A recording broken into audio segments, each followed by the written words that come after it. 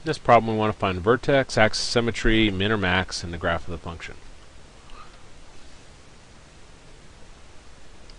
So we've got f of x is equal to x plus 1 squared minus 2. Now this isn't standard form. Recall standard form looks like this. F of x equal to a times x minus h squared plus k. Key part is you got x plus a number or x minus a number to the second power. The rest of it's kind of optional. Well, since this isn't standard form, let's identify everything. A is a number that's in front of a parentheses, which is the 1. Now since it's positive, that means our graph's going to open up. H is a number that's inside with the x and it's the opposite sign, so it'll be a negative 1. And k stays whatever sign it was. It was a negative 2, or negative, so it stays a negative 2.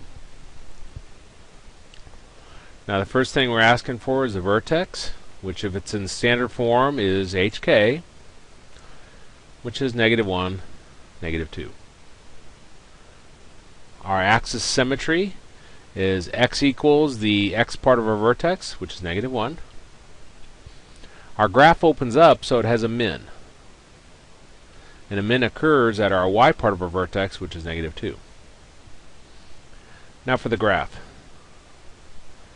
Negative 1, negative 2 is my vertex. So I'll go put a point there. Y-intercept is almost always a good one to pick.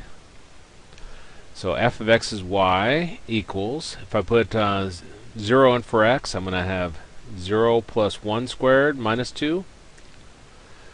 0 plus 1 is 1, 1 squared is 1, so we got 1 minus 2 or negative 1.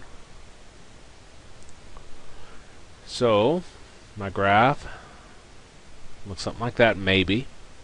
I'd have to plot more points to get a precise picture, and our axis symmetry is x equals negative 1. It's supposed to be a line, straight line. Okay, the axis symmetry, our graph is symmetric to it, so I can take this part of the graph and flip it across this, and that'll give us our left side of our graph. Now, for purposes of graphing, you don't have to do it by hand. Just use your calculator.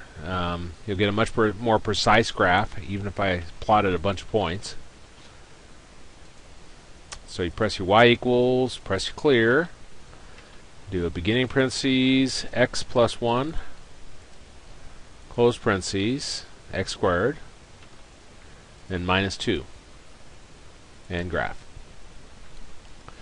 And let's see how close I was. Not too far off. But that'll give you your graph. And those are our answers.